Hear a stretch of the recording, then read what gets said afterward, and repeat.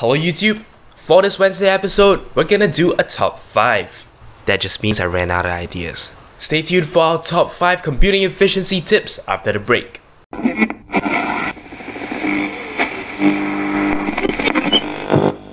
This is 0612 TV. Welcome aboard. So, computers. We all have one of those, right? Now, I don't know about you, but sometimes you find that there's certain things you want to do that, just can't be done really efficiently. Maybe certain tasks take a whole lot of clicks to do or a whole lot of keystrokes to do. I can't solve all your problems, but here are 5 things I do to make my computing life easier. Number 5. Install a dock. I know what you're saying, most of you would probably not like this. Some of you may say, why not just pin the stuff to the taskbar? Hear me out. Take a look at my dock.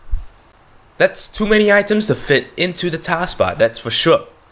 If I were to pin everything to the taskbar, I would have no space at all for running tasks, and of course, you wouldn't want to do that.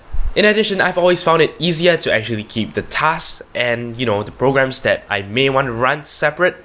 In the past, when I had Windows Vista, or even earlier back when I had Windows ME, what I actually did was I had toolbars on a desktop, and essentially it functions like a dock. It is a bar that pops up whether I'm looking at a desktop or any other screen. It is a bar that pops up no matter where I am, be it on the desktop or with a window up, and it allows me to, with one click of a button, open either programs or even various folders. The advantage of this, of course, is that this is a one-click operation. You don't have to press start and click my computer. You don't have to minimize to the desktop and click my computer. Just move your cursor to the top of the screen, and there it is, one-click access. It might not sound like much, but it is actually a huge time saver, especially when you're doing things like editing video. Anyway, this dock you see is called Object Dock. Number 4 is fences. There are 2 kinds of people out there. One, a person with severe OCD who just keeps his desktop really clean. And then another type who doesn't have this OCD, and in general will probably have a pretty messy desktop. I used to be the impulsive, keep my desktop clear kind of person, until I found fences. Now, you've actually seen this in a couple of my older videos. Fences are basically just little regions you create on your desktop that you can drag and drop items into. If you want to move items as a group, you can by just dragging the frame of the fence. What's really cool about this is that you can actually shrink a fence. So if there are things that you want to keep on your desktop, but you don't want to take up desktop space with, what you can do is put them all into a fence and shrink that fence really tiny. What's even cooler is the fact that you can actually scroll that fence. This means that if you are so inclined, you can actually pack way more items into your desktop than you usually can. What I also really like about fences is that if you double click on empty space, everything just disappears. Mainly I use that when I want to do some screen capture for my videos, but sometimes when you want to get past the clutter, you could do that if you want. So as you can see, how I'm actually organizing my space is I have my school stuff on one side, I have my YouTube stuff on another side, and then a couple of other fences to just hold other stuff. It's up to you how you want to organize it. You can draw your own fences, you can shape them to any shape you want, you can give them your own titles. So it's very flexible and it's very customizable. It makes things very organized, which is why I think it belongs in this list, because it is a boost to efficiency and thus saves time. Number 3, the knowledge of keystrokes. Okay, so maybe this isn't really a program, but still, it's something you ought to know.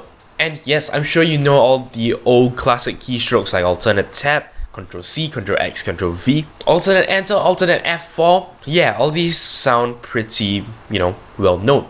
But here are 5 keystrokes that you may not know. Heh, that's a top 5 in the top 5. Take that.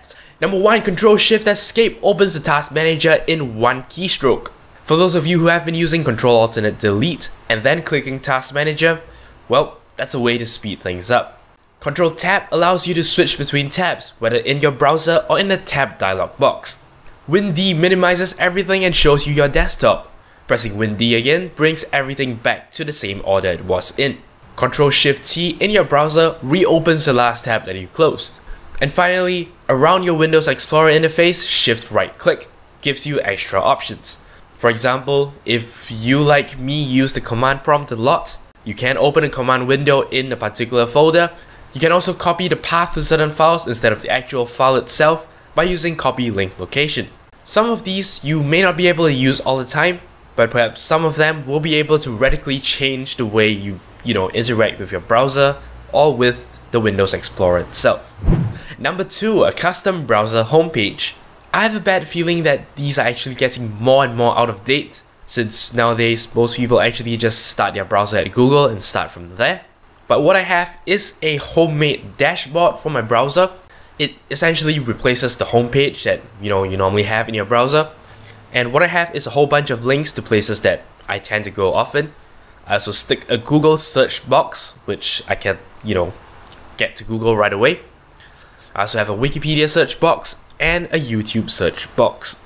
And of course, because this is HTML, you can of course do fancy things like have the time in the top right corner. I also have a couple of widgets in the bottom right corner. So what's cool about this is I can get to most places that I normally go to in a single click.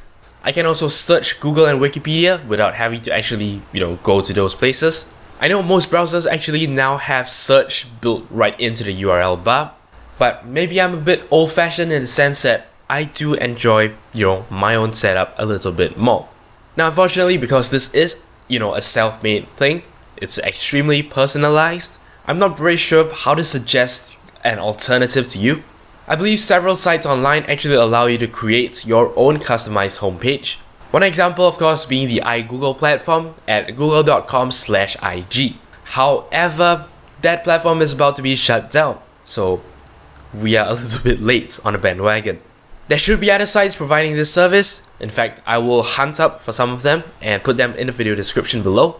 Hopefully, that would at least give you a starting point to do your further research. And finally, number 1 on the list is none other than AutoHotkey. Now, I believe I've actually covered this some time ago, perhaps years ago, in my series called 0612's Find of the Week. In a nutshell, AutoHotkey is a programming platform. However, it's not really designed for you to write fully fledged programs, even though technically you could if you wanted to. Instead, at its simplest, AutoHotkey basically allows you to define hotkeys. For example, don't you hate changing your volume in Windows?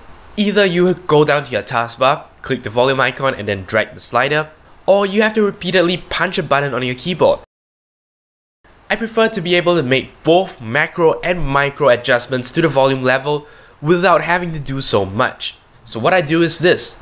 In my AutoHotkey script, basically what I've done is, if you hold down the Windows button and you scroll your mouse wheel, that changes the volume.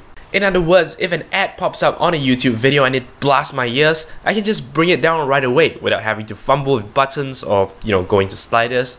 I mean, I guess you can just pull the earphones out, but that's no fun. So yeah, that's one. Back in the day when I actually had my wireless keyboard, it didn't actually have, indicators for caps lock or num lock, that sort of stuff. And this means that I have no clue when I have caps lock enabled. So what I've done is I've actually wrote a little script that will continuously check to see if caps lock has been enabled. If it has, a little window is actually popped up in the bottom right corner, which will then tell me that, hey, caps lock is on, stop coding. Once again, this seems like, kind of a minor change, but for something like adjusting volume on the fly, this has proven to be extremely useful. It's a huge time saver. Once again, it's hard for me to, get you started with AutoHotkey because at the end of the day, it is a programming language. It is a little bit more complicated than I can just ramble on about in a video. However, the cool thing about AutoHotkey is that people have written scripts and put them online that you can just download and use. Once again, this might require a little bit of googling on your part, but once you get used to the whole AutoHotkey thing, it will be extremely convenient. Now, if there is a reasonable demand for me to start doing tutorials on how to code in AutoHotkey, I will be more than happy to actually do that. But yeah, right now, my advice for you would be to look for scripts, and there are quite a lot of them online. And there you go, that wraps up this video. So it seems that, according to my recording, I've rambled on for over 20 minutes, which is why I think this is a good time to leave. But of course, before I do that, let us recap the top 5 items. The first being a dock, the second being fences, the third being knowledge of keystrokes, the fourth being a customized homepage, and the fifth being AutoHotkey. I guess in my top 5 list, they do kind of progress in complexity, which is always, I guess, nice to have. But yeah, hopefully these tips have been helpful to you. And with that, let us wrap up this video. If you have any comments, queries, or suggestions, in particular, what do you think of the top 5 thing? Do you want me to do more of these? Please leave a comment in the comment section below. As always, if you like this video or you found it helpful, I appreciate every like, favorite, and subscription you give me. Don't forget to check out the official Twitter account for this channel at twitter.com/0612TV. But that's it. That's all I have for this episode. Until next time, you are watching 0612TV.